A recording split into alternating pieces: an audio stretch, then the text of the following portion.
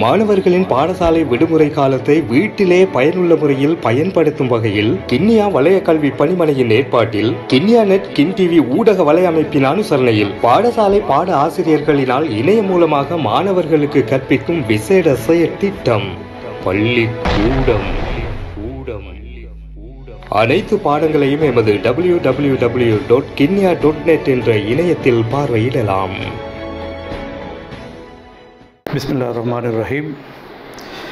கிண்ணியா வலய கல்வி அலுவலகமும் கின் டிவியும் இணைந்து விடுமுறை கால செயற்திட்டத்துடன் இணைந்து கொள்ளுகின்ற நான் A.J.M Kifari, விஞ்ஞான பாட ஆசிரியர், கிண்ணியா மத்திய கல்லூரி.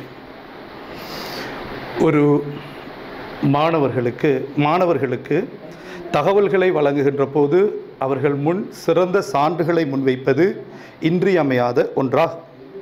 தரம் 11 கற்கின்ற மாணவர்கள் 4 அலகுகளின் மீது மிக அவதானமாக அதில் உள்ள எண்ணக்கருக்களை விளங்கி எடுத்தால் அந்த பரீட்சை பேப்பரில் ஒரு 40 புள்ளிகளுக்கு மேற்பட்ட புள்ளிகளை அவர்களால் பெற்றுக்கொள்ள முடியும் என்பது சாத்தியமானது.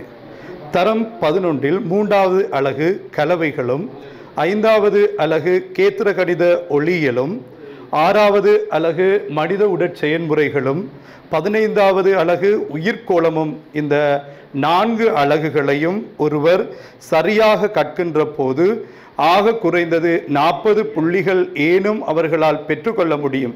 மிக சுருக்கமாக சொன்னால் எஸ் என்கின்ற இலகு சித்தியை பெற முடியும் என்பதை நான் முதலில் கூறிக்கொள்கின்றேன். எந்த ஒரு விடயமும் முன்வைக்கப்படுகின்ற போது சான்றுகள் அவசியம் என கூறியிருந்தேன். அது பெஸ்ட் எவிடன்ஸாக, சிறந்த சான்றுகளாக இருந்தால் அது பெரிதும் உதவியாக இருக்கும். அந்த வகையில் நான் தரம் 11 மாணவர்களுக்கு 6வது அலகில் 11ஆம் ஆண்டின் 6வது அலகில் உயிர் செயன்முறையில் சமிபாட்டு தொகுதி தொடர்பான ஒரு பாடத்தை முன்வைக்கப் போகிறேன்.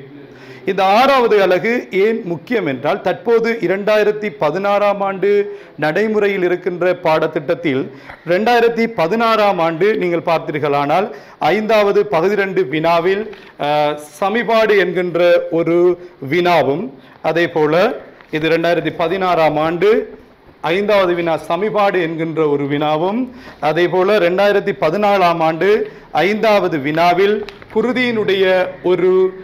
குருதியின் கூறுகள் தொடர்பான ஒரு வினாவும், 2018ஆம் ஆண்டு உயிர் அங்கிகளினுடைய அகஞ்சுரக்கும் தொகுதி தொடர்பான ஒரு வினாவும், அதே போல 2019ஆம் ஆண்டு இதயத்தினுடைய நெடுக்குவெட்டு முகம் தொடர்பான ஒரு பாகமும் இங்கு வினாவாக வந்திருக்கிறது.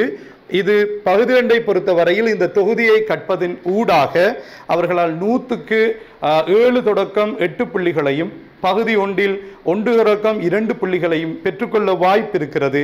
எனவே 10 புள்ளிகளை இந்த பாடத்தின் மூலம் பெற முடியும். இன்று முதலாவதாக நான் மனிதனின் உணவு சமிபாட்டு தொகுதியை விளங்கப்படுத்துவதற்கு ஒரு காணொளி ஒன்றை தர இருக்கிறேன். அது அவதானமாக செவிமடுக்கவும். மனிதனின் சமிபாட்டு தொகுதியினுடைய ஒரு காணொளி காட்சி இங்கு காண்பிக்கப்படுகிறது. ஒருவர் வாயின் மூலம் உட்கொள்ளப்பட்டிருக்கின்ற உணவு. இது 2013ஆம் ஆண்டு 6வது பகுதி 2 கேள்வியில் ஒரு குறிப்பிட்ட ஒரு வினா தொடுக்கப்பட்டிருந்தது. இது மூச்சுக்குழல்வாய் மூடி. மூச்சுக்குழல்வாய் மூடியினுடைய தொழில் யாது? 2 புள்ளி. இந்த 2 புள்ளியில் அவர்கள் எங்களுக்கு தரப்பட்டிருக்கின்ற முதலாவது சொல்லப்பட்டிருக்க வேண்டும், உணவு தொண்டையை அடையும் போது, உணவு தொண்டையை அடையும் போது அல்லது விழுங்கும் போது.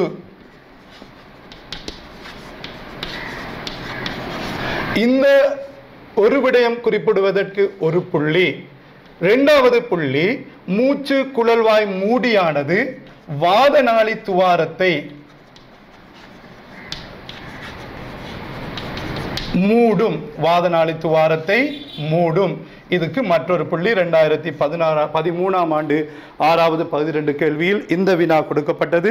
அதனால் இந்த இடத்தில் உணவானது தொண்டையை அடைகின்ற போது என்கின்ற முக்கியம். காரணம், தொண்டை என்பது இது சமிபாட்டு தொகுதிக்கும் சுவாச தொகுதிக்கும் ஒரு பொதுவான இடமாகும். இந்த மூச்சுக்குழல்வாய் மூடி வாதநாளி துவாரத்தை மூடவில்லை எனின் அந்த வாதநாளி துவாரத்தின் ஊடாக உணவு செல்கின்ற போது சில வேளை மரணம் ஏற்படுவதற்கு வாய்ப்பு இருக்கும். எனவே இங்கே மூச்சுக்குழல் வாய் மூடியானது வாதநாளி துவாரத்தை மூடுகிறது. அதே நேரத்தில் இந்த வாய்க்குழி தொடர்பான ஒரு வினா ஏற்கனவே நான் வந்திருக்கும், பின்னால் அதனுடைய கேள்வியை நான் ஆரம்பிக்கின்றேன். இது தொடர்ச்சியாக இந்த உணவானது களம் வரை செல்கிறது. களம் என்பது ஒரு நீண்ட குழாயுருவான ஒரு தசை சரிந்த அமைப்பாகும். இதனூடாக உணவு சுற்றுச்சுருங்கல் அசைவு மூலம் செல்கிறது. அதனை பின்னால் நான் உங்களுக்கு ஒரு ஸ்லைட் மூலம் காண்பிக்க இருக்கின்றேன்.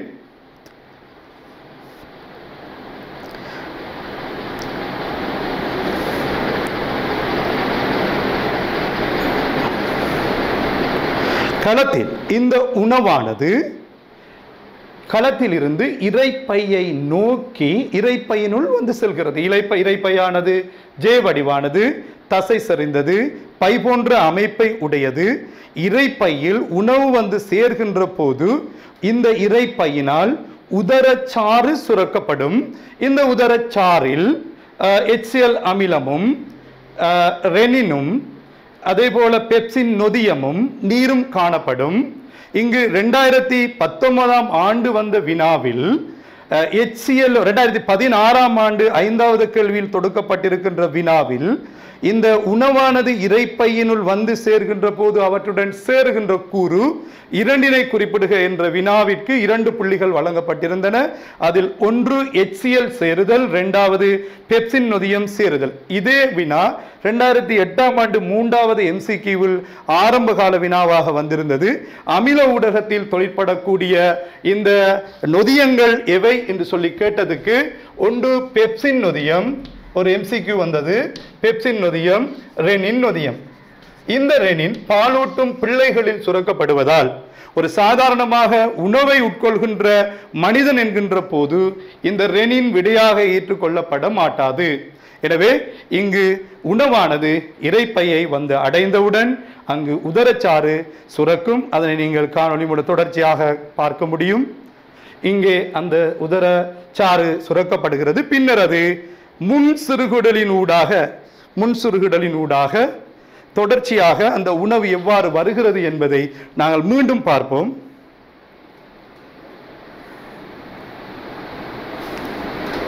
வாய்க்குழி, தொண்டை, மூச்சுக்குழல் வாய் மூடி, களம், இரைப்பை, இந்த இடத்தில் முன் சிறுகுடல், பெருங்குடல், சிறுகுடல், இது நேர்குடல், குதம். எனவே உணவு கால்வாய் தொகுதியில் பின்வரும் பாகங்கள் காணப்படுவதை நீங்கள் அவதானித்திருக்க முடியும். உங்களுடைய பாடப்புத்தகத்தில் 61வது பக்கத்தில் இந்த உணவு கால்வாய் தொகுதியினுடைய முழுமையான அந்த குறிக்கின்ற படம் காண்பிக்கப்பட்டிருக்கிறது. ஏனெனில் தொடர்ச்சியாக 2009 ஆண்டு தரப்பட்டிருக்கின்ற உயிரியல் பகுதி 2 கேள்வியில் உணவு கால்வாய் தொகுதியினுடைய ஒரு பகுதி 5வது கேள்வியாக வந்திருக்கின்ற போதும் ஒரு வளமைக்கு மாறான வித்தியாசமான கிடைப்படமுடன் ஒரு வினா தொடுக்கப்பட்டிருந்தது. அதற்கு முன்னர் வந்த வினாவிலும் அதற்கு பின்னர் வந்த வினாவிலும் நேரடியாக இந்த உணவு கால்வாய் தொகுதியில் ஒரு பகுதியை கட்பண்டி அதனுடைய பாகங்களை குறிக்க செல்வதும் பாகங்களினுடைய தொழிலும் ஒரு வினாவாக வந்திருக்கிறது. அதன்படி இப்போது நாங்கள் உணவு சமிபாடு என்கின்ற ஒரு விடயத்துக்கு வருவோம். ஏனென்றால் உணவு சமிபாட்டு தொகுதியானது 3 தொழில்களை புரிகிறது. அந்த 3 தொழில்களில் ஒன்று சமிபாடு, இரண்டாவது அகத்துறிஞ்சல், மூன்றாவது சமிபாடடையாத அந்த மீதிகளை வெளியேற்றல். இந்த 3 தொழில்களையும் இந்த சமிபாட்டு தொகுதி புரிகிறது என்பதை விளங்கிக் கொள்ள வேண்டும். அதன் அடிப்படையில் உணவு சமிபாடு தொடர்பான ஒரு தகவல்களை நாங்கள் பார்ப்போம். சமிபாடு என்றால் என்ன என்ற வினாவுக்கு உடல் கலங்களால் அகத்துறிஞ்ச முடியாத சிக்கலான சேதன சேர்வைகள் உடைக்கப்பட்டு அகத்துறிஞ்ச கூடிய நிலைக்கு மாற்றப்படும் செயல்முறை இந்த சமிபாடு எனப்படும்.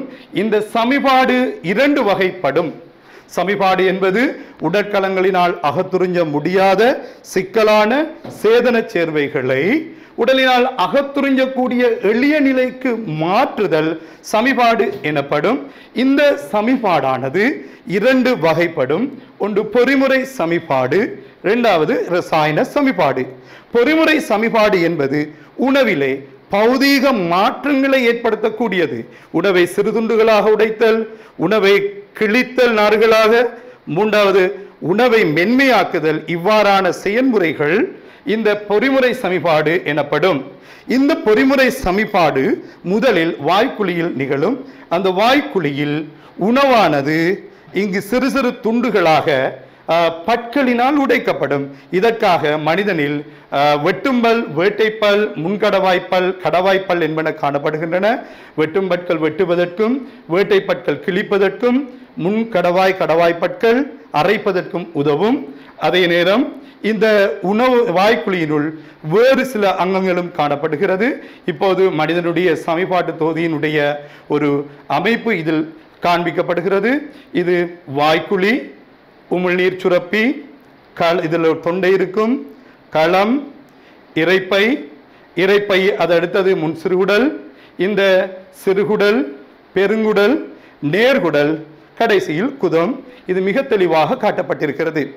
இங்கு நாம் விளங்கிக் கொள்ள வேண்டும், உணவு கால்வாய் தொகுதி அல்லது சமிபாட்டு தொகுதியின் பாகம் அல்லாத சமிபாட்டு சுரப்புகளை ஏதோ ஒரு சுரப்பையாவது சுரக்கக்கூடிய சமிபாட்டு தொகுதியுடன் தொடர்புபட்ட பாகமல்ல, சமிபாட்டு தொகுதியின் பாகமல்ல, அதனுடன் தொடர்புபட்ட 3 சுரப்பிகள் காணப்படும்.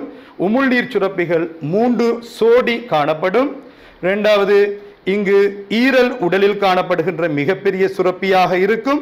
மூன்றாவது இந்த மற்றது ஒன்று உமிழ்நீர் சுரப்பி, இரண்டாவது இந்த ஈரல், மூன்றாவது இதற்கு மறைவாக இங்கு இருக்கின்ற இந்த சதை என்பதும் 3 சுரப்பிகளாக காணப்படுகின்றன.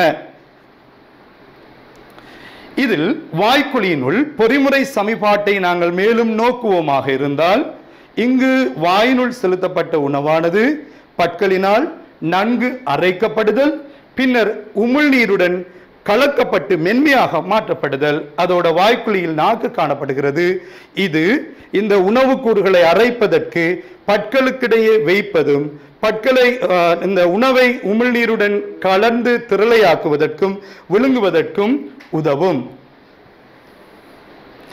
அடுத்து இந்த வாய்க்குழியினுள் நடைபெறுகின்ற இரசாயன சமிபாடை நோக்குவோமாக இருந்தால், இங்கு உமிழ்நீர் சுரப்பியினால், உமிழ்நீர் சுரப்பி 3 சோடி உமிழ்நீர் சுரப்பி இந்த வாய்க்குழியினுள் காணப்படுகின்றன.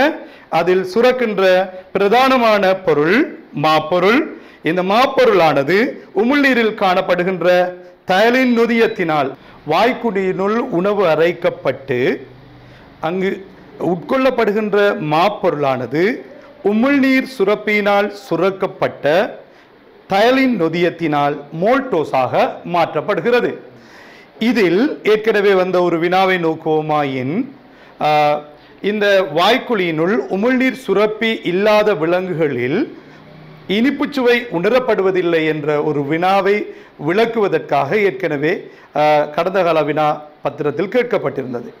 இதற்கான விடையை நோக்குவோமாயின், வாய்க்குழியினுள்ளே உமிழ்நீர் சுரப்பி இல்லை என்றால் தயலின் நொதியம் சுரக்கப்படாது. தயலின் நொதியத்துக்கு இன்னும் ஒரு பேர் அமிலேசு நொதியம் சுரக்கப்படாது. அங்கு மாப்பொருளானது சமிபாடு அடையாது. மாப்பொருள் சமிபாடு அடையாத நிலையில் மோல்டோஸ் என்கின்ற வெள்ளம் உருவாகாது. எனவே இனிப்புச்சுவை உணரப்பட மாட்டாது. இனி தொண்டையினூடாக உணவு செல்லும் போது இந்த தொண்டையானது ஏற்கனவே குறிப்பிட்ட போன்று இந்த உணவு கால்வாய் தொகுதிக்கும், அதே போல நீங்கள் உங்களுடைய இந்த கழுத்து பகுதியில் தொடுகின்ற போது கடினமாக தென்படுகின்ற இந்த பகுதி அதனுடைய குரல் வலை பகுதியாக இருக்கும். அதற்கு அடுத்ததாக வாதநாளி செல்லும். இந்த வாதநாளி என்பது சுவாச தொகுதியினுடைய ஒரு பாதை. எனவே தொண்டை உணவு கால்வாய் தொகுதிக்கும் சுவாச தொகுதிக்கும் பொதுவானது ஒரு பாதை. ஏற்கனவே நான் விளக்கி இருந்தேன். உணவானது விழுங்கப்படுகின்ற போது இந்த மூச்சு குழல்வாய் மூடியானது வாதநாளி துவாரத்தை மூடுவதன் ஊடாக இந்த தொண்டையில் இருந்து களத்தினூடாக உணவு செல்லுவதற்கு இடம் அளிக்கிறது.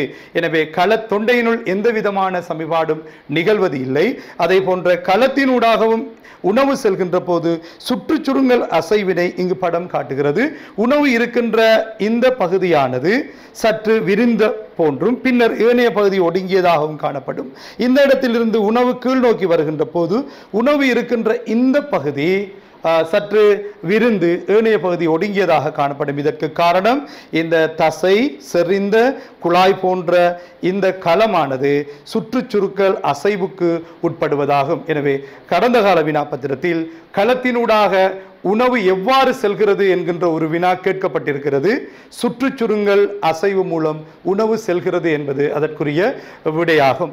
எனவே இதுவரையிலும் சொல்லப்பட்ட பகுதிகளில் அடுத்ததாக உணவு கால்வாய் தொகுதியினுடைய வாய்க்குழி, தொண்டை, களம், இதற்கு அடுத்ததாக இரைப்பையை நோக்குவோமாக இருந்தால், இரைப்பையானது ஜே வடிவானது. இது தசை செறிந்ததாக காணப்படுகின்ற ஒரு பை போன்ற அங்கமாகும். இந்த பை போன்ற அங்கமாக இருப்பதற்கு காரணம் தற்காலிகமாக அது உணவை சேமித்து வைத்திருப்பதற்காக ஒரு இசைவாக்கமாக அது காணப்படுகிறது. இங்கும் இந்த சுற்றுச்சுருக்கல் அசைவு காணப்படுகிறது.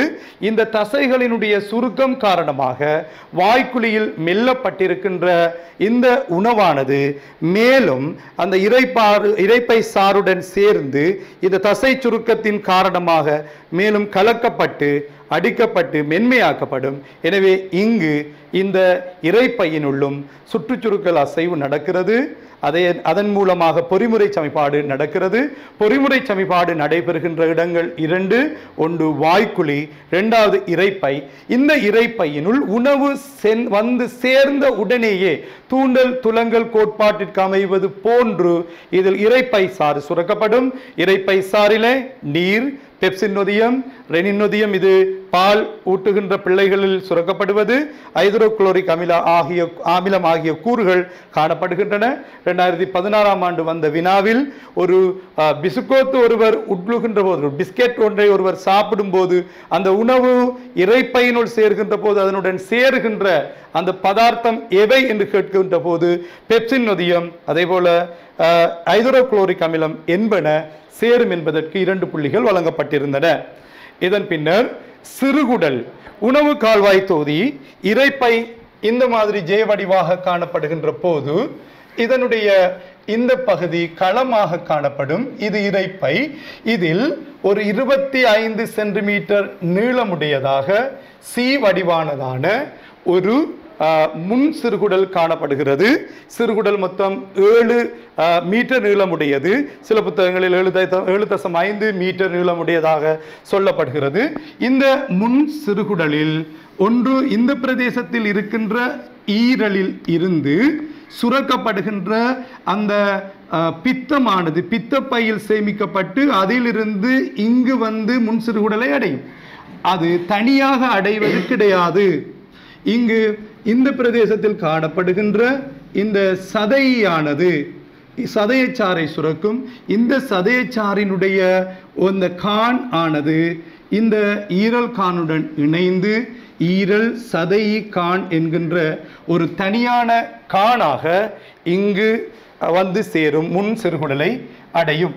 இந்த முன் சிறுகுடலில் ஈரலினால் சுரக்கப்படுகின்ற பித்தம் வந்து சேர்வது போல இந்த சதையினால் சுரக்கப்படுகின்ற சமிபாட்டுக்கு உகந்த 3 நொதியங்கள் காணப்படுகிறது. அதில் ஒன்று அமைலேச நொதியம் அல்லது அது தயலின் நொதியம் என்று சொல்லுவோம். இரண்டாவது இதில் திருச்சி நொதியம் சேரும். அதே போல இலிப்பேசு நொதியம் சேரும். ஏனெனில் இந்த வாய்க்குழியினுள் நாம் உட்கொள்கின்ற உணவுகளிலே முதலில் இந்த மாப்பொருளானது சமிபாடு அடைய தொடங்கும். நன்கு சப்பி சாப்பிடுகின்ற வேளையில் 50% மாப்பொருளானது சமிபாட்டுக்கு உட்பட்டு ஏனையவை மேனைய மாப்பொருள் சமிபாட்டுக்கு உட்படாது களத்துண்டையினூடாக பின்னர் களத்தினூடாக வேறு சமிபாடு அடையாமல் வந்து இங்கு இரைப்பையினுள் சேரும். வாய்க்குழியில் உமிழ்நீரினுடைய pH பெருமானம் 7.2. இது ஒரு மிக மென்காரம். அந்த மென்காரமான ஊடகத்திலேயே இந்த அமைலேஸ் அல்லது தயலின் தொழிற்படக்கூடியது. இங்கு HCl காரணமாக HCl 2 தொழில்களை புரிகின்றது. ஒன்று அதில் இருக்கின்ற நுண்ணங்கிகளை அழிப்பது என்பது ஒன்று. அடுத்தது பெப்சின் நொதியத்தினுடைய தொழிற்பாட்டை தூண்டி வைப்பது. இங்கு பெப்சின் தொழிற்படுவதற்குரிய அமில ஊடகத்தை இந்த HCl வழங்கும். அதன்போது முழு இரைப்பை சாயருடன் இந்த உணவும் கலக்கப்பட்டு இரைப்பை பாகாக மாறும். இந்த இரைப்பை பாகு முன் சிறுகுடலை அடையும். அவ்வாறு முன் சிறுகுடலை அடைகின்ற போது ஈரலினால் சுரக்கப்படுகின்ற இந்த பித்தமும் சதையினால் சுரக்கப்படுகின்ற அமைலேசு நொதியம், திரிச்சின், இலிப்பேஸ் ஆகிய நொதியங்களும் இந்த முன் சிறுகுடலுடன் சேரும். அதான் இங்கு காண்பிக்கப்படுகிறது. சிறுகுடல் 3 பிரதான பகுதிகளை கொண்டிருக்கிறது. ஒன்று சி வடிவான இந்த பகுதி, இது முன் சிறுகுடல் 25 சென்டிமீட்டர் நீளமுடையது. அடுத்தது இடைச்சிறுகுடல். இடைச்சிறுகுடல் என்பது இதன் பின்னர் வருகின்ற குடலாக பெரும்பாலும் இருக்கும். இது இந்த இடைச்சிறுகுடலிலேயே இந்த குடல் சுரக்கின்ற குடச்சாறு இருக்கும். இந்த குடச்சாறிலே மோல்ட்ரேஸ் என்கின்ற நொதியம், இது மோல்ட்ரோஸ் வெள்ளத்தை 2 குளுக்கோஸ் மூலக்கூறுகளாக தாக்கக்கூடியது. சுக்குரேஸ் என்கின்ற நொதியம் சுக்குரோஸை குளுக்கோஸாகவும் ஃப்ரக்டோஸாகவும் மாற்றக்கூடிய நொதியம். லாக்டோஸ், இது இந்த லாக்டோஸ் என்கின்ற வெள்ளத்தை லாக்டேஸ் என்கின்ற இந்த நொதியம் குளுக்கோஸாகவும் கலக்டோஸாகவும் மாற்றக்கூடியது. அதே போல இந்த பெப்டிடேஸ் என்பது பல்பெப்டைட்டுகளை இந்த பல்பெப்டைட்டுகளை அமினோ அமிலங்களாக மாற்றக்கூடியவை. அப்போ இங்கு நீங்கள் நோக்குங்கள், ஏற்கனவே இங்கு இந்த அமைலேசு வாய்க்குழியிலும் சுரக்கப்பட்டது. வாய்க்குழியில் 50% சமிபாடு நடக்கும். மிகுதி 50% சமிபாடு முன் சிறுகுடலில் ஆரம்பிக்க தொடங்கும். அதன் பின்னர் திரிச்சின் நொதியமானது, ஏற்கனவே நாங்கள் இங்கே சொல்லியிருந்தோம், பெப்சின் நொதியமானது புரதத்தை பல்பெப்டைட்டாக மாற்றும். அதில் முழுமையாக மாற்றப்படுவதில்லை. மிகுதி புரதங்களானது இங்கு ஈரலினால் சுரக்கப்படுகின்ற இந்த பித்தம் கார ஊடகத்தை இதற்குள் வழங்கும். கார ஊடகத்தில் தொழிற்படக்கூடியதுதான் திரிச்சின் நொதியம். இந்த திரிச்சின் நொதியமானது இரைப்பையினில் சமிபாடு அடையாமல் இருக்கின்ற மிகுதி புரதங்களை இந்த திரிச்சின் தொழிற்பட்டு பல்பெப்டைட்டாக மாற்றும். அதே போல இந்த இழிப்பிட்டை பொறுத்தவரையில் இழிப்பிட்டானது சமிபாடு அதனுடைய ஆரம்பிக்கின்ற இடம் இந்த சிறுகுடலாக இருக்கும். முன் சிறுகுடலிலே சதையினால் சுரக்கப்படுகின்ற இலிப்பேசு நொதியத்தினால் இந்த இழிப்பிட்டானது கொழுப்பமிலமாகவும் கிளிசரோலாகவும் மாற்றப்படும். அதன் பின்னர் இங்கு பின் சிறுகுடல் வரும். இந்த பின் சிறுகுடலில் சமிபாடு நடைபெறுவதில்லை. சமிபாடு முற்று பெறுகின்றது இடைச்சிறுகுடலுடன். சுருள்குடலிலே சமிபாட்டு விளைபொருட்கள் எளிய கூறுகளாக இருக்கின்றதால் அங்கு அகத்துறிஞ்சல் தொழிலை அங்கு நிகழ்த்தும். இந்த முடிகின்ற இடத்திலே ஒரு குடல் வளரி, சிறுகுடல் முடிகின்ற இடத்திலே ஒரு குடல் வளரி காணப்படும். இந்த குடல் வளரியை அடுத்து பெருங்குடல் காணப்படும். இந்த பெருங்குடல் 1.5 மீட்டர் நீளமுடையதாக காணப்படும். இந்த பகுதி நேர்குடல், பின்னர் இந்த பகுதி குதமாக காணப்படும். இங்கு நான் சொன்ன சமிபாட்டினுடைய சுருக்கம், சதையினால் அமைலேசு, திரிச்சின், இலிப்பேசு சுரக்கப்படும். இவை கார ஊடகத்தில் தொழிற்படக்கூடிய நொதியங்கள். அமைலேசு மாப்பொருளை மோல்ட்ரோஸாக மாற்றும். வாய்க்குழியிலும் இங்கு அமைலேசு உமிழ்நீர் சுரப்பியினால் சுரக்கப்பட்டு மாப்பொருளை மோல்டோஸாக மாற்றியது. ஆனால் இங்கு சதையினால் சுரக்கப்பட்ட அமைலேசு நொதியம் கார ஊடகத்தில், பித்தத்தினால் சுரக்கப்பட்டிருக்கின்ற அந்த கார ஊடகத்தில் இந்த மாப்பொருளானது மோல்ட்ரோஸாக மாற்றப்படுகிறது. அதே போல சதையினால் சுரக்கப்பட்ட திரிச்சின் புரதத்தை பல்பெப்டைட்டாக மாற்றுகிறது. ஏற்கனவே புரதம் இந்த இரைப்பையினுள் அமில ஊடகத்திலே, HCl அமில ஊடகத்திலே பெப்சின் நொதிய தொழிற்பாட்டின் காரணமாக இது பல்பெப்டைட்டாக மாற்றப்பட்டது. அதன் பின்னர் சதையானது இங்கு சுரக்கின்ற இலிப்பேசினால் இழிப்பிட்டுகள் கொழுப்பமிலமாகவும் கிளிசரோலாகவும் மாற்றப்படுகிறது. சிறுகுடல் மோல்ட்ரேசு, சுக்குரேசு, லாக்டேசு, பெப்டிடேசு ஆகிய நொதியங்களை சுரக்கும். இங்கு சிறுகுடலானது மோல்ட்ரேசு சுரக்கப்பட்ட மோல்ட்ரேஸ் ஆனது மோல்ட்ரோசுவை 2 குளுக்கோஸாக மாற்றும். சுக்ரேஸ் ஆனது சுக்ரோசுவை குளுக்கோஸாகவும் ஃப்ரக்டோஸாகவும் மாற்றும். லாக்டேஸ் ஆனது லாக்டோஸ் என்கின்ற வெள்ளத்தை குளுக்கோஸாகவும் கலக்டோஸாகவும் மாற்றும். பெப்டிடேஸ் என்பது பல்பெப்டைட்டை அமினோ அமிலங்களாக மாற்றும். இவையே எளிய வடிவங்களாக அகத்துறிஞ்சக்கூடிய நிலையில் உள்ள கூறுகளாகும். எனவே கார்போஹைட்ரேட்டுகளை உட்கொள்ளும் போது அதனுடைய இறுதி விளைபொருள் ஒரு எளிய வெள்ளமாக காணப்படும். கொழுப்பு அல்லது இலிப்பிட்டுகளை உண்கின்ற போது கொழுப்பமிலமாகவும் கிளிசரோலாகவும் அது காணப்படும். அதே போல இந்த புரதங்கள் அமினோ அமிலங்களாக மாற்றப்படும். சமிபாட்டு விளைபொருட்கள் அகத்துறிஞ்சல் தொடர்பான விடயத்தை நோக்குவோமாயின் இங்கு சமிபாட்டு விளைவுகளாக ஏற்கனவே குறிப்பிட்டிருக்கின்றோம். சிக்கலான சேதனக்கூறுகள் இந்த சமிபாட்டு நொதியங்களினால் உடைக்கப்பட்டு தோன்றுகின்ற எளிய கூறுகள் சமிபாட்டு விளைவுகளாகும். இந்த சமிபாட்டு விளைவுகள் சரி பொதுவாக நாங்கள் உட்கொள்கின்ற 3 கார்போஹைட்ரேட், புரதம், இலிப்பிட்டாகிய இந்த சிக்கலான சேத கூறுகளை நொதியங்கள் தொழிற்பட்டு அகத்துறிஞ்சக்கூடிய நிலைக்கு மாற்றுகிறது. அது கார்போஹைட்ரேட் என்கின்ற போது ஒரு சர்க்கரைட்டும், புரதம் என்கின்ற போது அமினோ அமிலமும், இலிப்பிட்டு என்கின்ற போது கொழுப்பமிலமும் கிளிசரோலாகவும் மாற்றப்பட்டு இவையே அகத்துறிஞ்ச கூடிய வடிவமாகவும் காணப்படுகிறது. அடுத்த சமிபாட்டு விளைவுகள் அகத்துறிஞ்சல் தொடர்பாக சமிபாடு அடைந்த பூசணை கூறுகள் சிறுகுடலினுடைய இறுதி பகுதியாகிய சுருள்குடல் பகுதியில் காணப்படுகின்ற விரல் நீட்டம் போன்ற சடைமுலைகள் காணப்படுகின்றன. இந்த சடைமுலைகளே அகத்துறிஞ்சுகின்றன.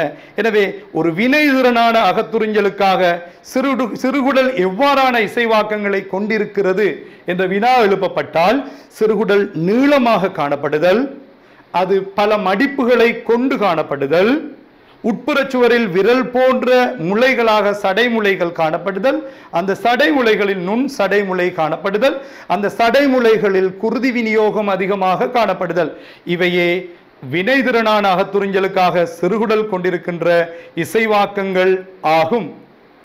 இந்த ஒரு சடைமுலையினுடைய அமைப்பை நாங்கள் இங்கு நோக்குவோமாக இருந்தால் சிறுகுடலினுடைய பின் பகுதி சுருள்குடல் எனப்படுகின்றது. இங்கே அகத்துறிஞ்சல் நடைபெறுகிறது.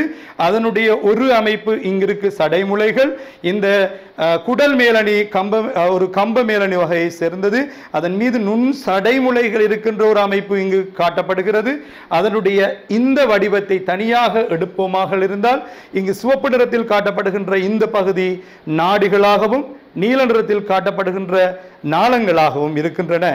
இந்த நாடிகளும் நாளங்களும் மயிர்த்துளை குழாய் வடிவத்திலேயே காணப்படுகிறது. எனவே இங்கிருக்கின்ற இந்த நாடிகளால் மயிர்த்துளை குழாய்களில் உள்ள நாடிகளினால் இதில் இருக்கின்ற இந்த குருதி குழாய்களினால் சமிபாட்டின் போது பெறப்படுகின்ற ஏற்கனவே இந்த கார்போஹைட்ரேட்டின் இறுதி விளை பொருளான ஒரு சர்க்கரைட்டுகள் அது குளுக்கோஸாகவோ ஃப்ரக்டோஸாகவோ கலக்டோஸாக இருக்கலாம். அதே போல நாங்கள் நேரடியாக அகத்துறிஞ்சக்கூடிய விட்டமின்களும் கனியுப்புகளும் இதன் மூலம் உறிஞ்சிக் கொள்ளப்படும். அதேவேளை புரதத்தினுடைய இறுதி விளை பொருளான அமினோ அமிலங்களும் இங்கு இந்த குருதி மயிர்குழாய்களினால் அகத்துறிஞ்சப்படும். எனவே ஒரு சடைமுலையில் உள்ள குருதி மயிர்குழாய்களினால் அகத்துறிஞ்சப்படும் கூறுகள் எவை என கேட்கப்படும் இடத்து ஒன்று கார்போஹைட்ரேட்டின் இறுதி விளை பொருளான ஒரு சர்க்கரைட்டுகள், இரண்டாவது புரதத்தின் இறுதி விளை பொருளான அமினோ அமிலங்கள், அதே போன்று நேரடியாக விட்டமின்களையும் கனியுப்புகளையும் அகத்துறிஞ்சக்கூடியது. அதற்கு மேலதிகமாக இங்கு காணப்படுகின்ற இந்த பகுதி பாட்கலன்களாகும். இது நிணநீர் தொகுதியுடன் சம்பந்தப்பட்டது. இது இலிப்பிட்டினுடைய இறுதி விளை பொருளான கொழுப்பமிலம் கிளிசரோல் என்பவற்றை அகத்துறிஞ்சுகின்றன. எனவே இறுதி சமிபாட்டு விளைவுகள் இந்த வடிவில் அகத்துறிஞ்சப்பட்டு அது எமது குருதி சுற்றோட்ட தொகுதியுடன் சேர்க்கப்பட்டு தேவையான இடங்களுக்கு குருதி மூலம் கொண்டு செல்லப்படுகிறது. அதன் பின்னர் இந்த சிறுகுடலில் இருக்கின்ற அகத்துறிஞ்ச முடியாத பகுதிகள் சமிபாடு அடையாமல் இருந்திருக்கும். இந்த உணவுகள் பெருங்குடலை நோக்கி செல்லும். பெருங்குடல் என்பது ஏறத்தாழ 1.5 மீட்டர் நீளமானது. இது குருட்டு குடலில் ஆரம்பித்து குதத்தில் முடிவடைகிறது. இந்த பெருங்குடல் ஆரம்பித்திருக்கின்ற இடத்திலே நான் ஏற்கனவே சொல்லியிருந்தேன், சிறுகுடலில் இருந்து பெருங்குடல் ஆரம்பிக்கின்ற இந்த இடத்திலே ஒரு இந்த குடல் வளரி காணப்படும். இந்த குடல் வளரியினுடைய அமைப்பு இங்கிருக்கும். இதன் பின்னர் சிறு குடலில் இருந்து வரும் பாகுத்தன்மையான அந்த பதார்த்தங்களில் இருந்து நீரானது இங்கு உறிஞ்சப்படும். காரணம், சமிபாட்டு மீதிகள் சிறுகுடலினால் அகத்துறிஞ்சப்பட்டிருக்கும். சமிபாடடையாத மீதிகளும் நீரும் இதனூடாக வந்து சேரும். அதனூடாக சமிபாடடையாத மீதிகளும் நீரும் வந்து சேர்கின்ற போது நீர் அகத்துறிஞ்சப்படுகின்றது. அந்த கூறுகள் பின்னர் இங்கு பகுதி திண்மமாக மாற்றமடைகிறது. இந்த பகுதி திண்மமாக மாற்றமடைகின்ற நிலை மலம் என அழைக்கப்படும். ஏற்கனவே கடந்த கால வினாவில் கேட்கப்பட்ட ஒரு வினா, மலம் ஒரு கழிவு பொருளாக கருதப்படாததற்குரிய காரணம் யாது? இங்கு இந்த சமிபாடு என்பது அனுசேப தாக்கமாகும். இங்கு மலம் என்பது சமிபாடு அடையாத மீதி. எனவே சமிபாட்டு விளைவுகள் மூலம் அங்கு தோன்றாத ஒரு பகுதி, சமிபாடு நடைபெறாத பகுதி, மறைமுகமாக அங்கு அனுசேப தாக்கத்திற்குட்படாத ஒரு பகுதி. கழிவு என்பது அனுசேப தாக்கத்தின் போது உருவாக்கப்பட்டிருக்க வேண்டும். உடலில் தேங்கி இருக்கும் போது அது தீங்கு விளைவிக்கக்கூடியதாக இருக்கணும். இங்கு சமிபாடு அடையாததுதான் மலம் என்பதால் அதனை கழிவுப் பொருள்களாக நாங்கள் ஏற்க முடியாது. எனினும் மலத்தில் இந்த சமிபாடு அடையாத கூறுகள் மட்டும் காணப்படுவதில்லை. நுண்ணங்கிகள்